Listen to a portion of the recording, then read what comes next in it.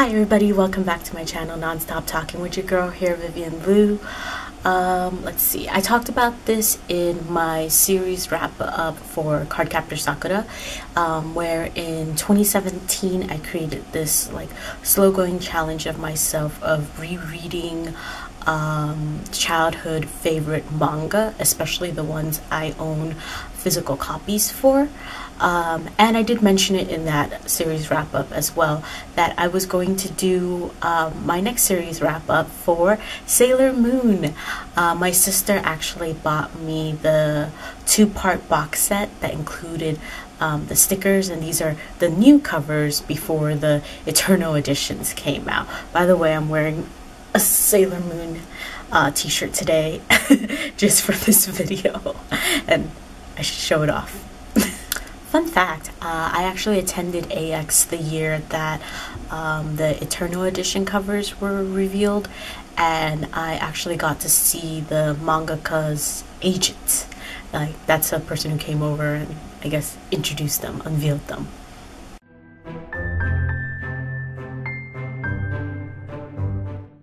Welcome to series wrap up for Sailor Moon by Naoko Takeuchi. Today I will discuss the 12 volumes that are in the new now old set. I will also include the 2 short story bind-up and the 2 volumes of Codename Sailor V. That's a total of 16 volumes, and frankly no one has time to individually talk about each volume, so I'll just be doing highlights. I enjoyed my reread of Sailor Moon. I think the art was really great, the fashion was really cool, and I think it's still cool to this very day. And the premise of a group of magical teenage girls saving what starts off to be Tokyo, Japan, and then the universe is just fantastic and entertaining. I have to admit that adult me did find some moments cheesy and some dialogue too straightforward.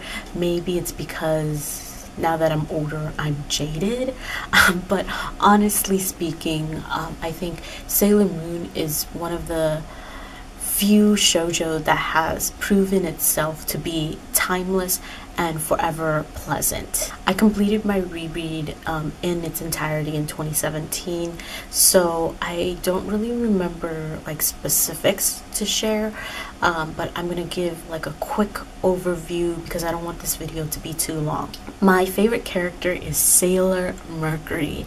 When I was younger, I just felt like I related to her the most because we both had short hair, we both wore glasses, and my favorite color is blue, and I actually like reading, and so I was like, oh, I'm like her and she's like me, so I like her the most as a child, and I think it's still like she still holds that #1 spot to this day. I would say like a very close second would probably be Sailor Mars, especially during this reread. I like rediscovered how like just fierce she is, and I think that's like an admirable trait that I desire. I also have a soft spot for Sailor Pluto, and I think that's because she has such like a lonely backstory. The story just moved me, and I think because of that there's always going to be like a little space in my heart for her. I think I like all the characters, even Crybaby Sailor Moon, except for Chibi Moon. I found her annoying when I was a kid, and even as an adult I also think she's just so annoying. It's like, stop hitting on your father. Like, I just think that like premise, especially when she becomes like, I think, small lady, I'm just like, oh, I knew I didn't like you, but now I don't like you even more. But yeah, and I just feel so bad because I'm like, am I just like hating on a little kid right now, Vivian? Yes, I am. As the story progresses and the further in they go into like the universe saving, I do have to admit this, and I'm like scared to say this about a childhood favorite, a beloved manga by many, but I do think like the story starts to lag. I think it gets to a point where there's just like too many villains, and like in the beginning I really liked I feel like I like the big villains from like the earlier volumes than towards the like the latter ones. And I think, how do I explain this? I think at first I felt like there wasn't enough time dedicated to those villain arcs because they were so quickly defeated, and then the introduction of so many new villains, I felt like caused the plot to kind of drag and feel like episodic.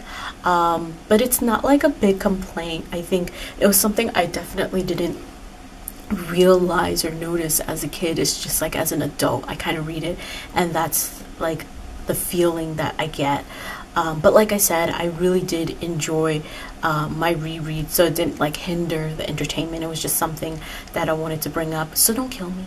And I think that kind of wraps up like overall how I feel about Sailor Moon. Like I said, I think it's one of the few shoujo mangas that's proven itself to be timeless and pleasant, and I think it's entertaining the first time you read it and the second time that you read it or watch it.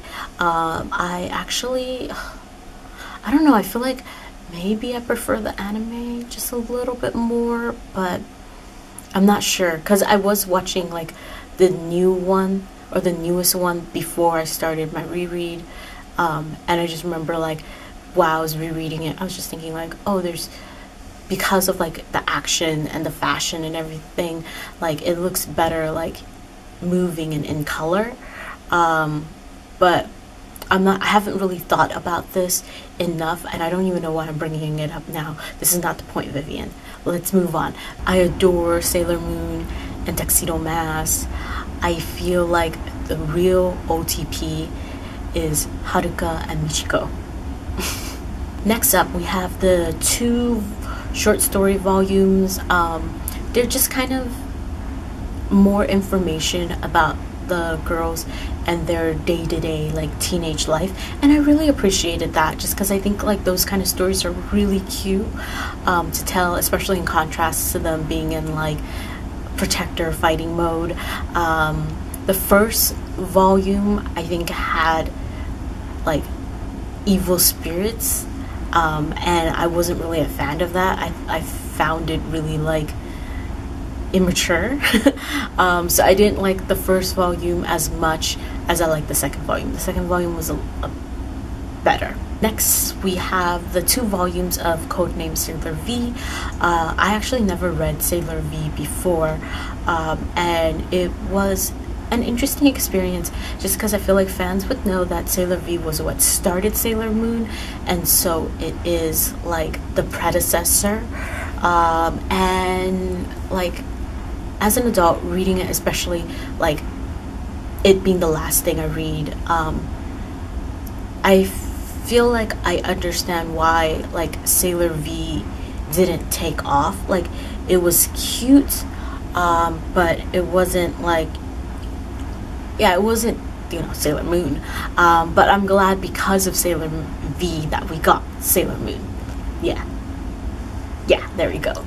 Table time. The Goodreads average is approximately 4.364, and my average is around 3.581. It's not too much of a difference. A beloved childhood favorite would obviously be rated high, and I couldn't give this series anything lower than a 3.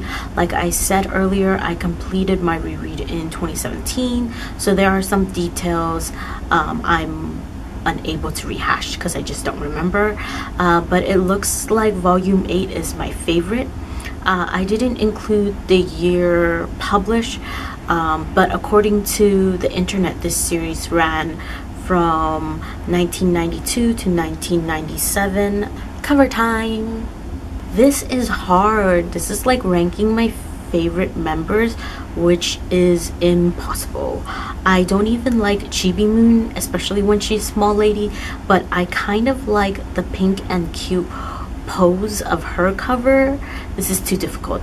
Let's move on to the Sailor V covers. I don't like the vortex firework background, and I hope I'm not being mean, but I'm not a fan of the Mrs. Fitz from Magic School Bus like red glasses. I checked online, these are not Mrs. Fitz glasses. I wonder what is it that I'm actually recalling. As for the short story covers, I love them, especially the second one. It looks so romantic. Lastly, if it's between the new old covers and the actually new eternal covers, I, drumroll please, choose the eternal covers.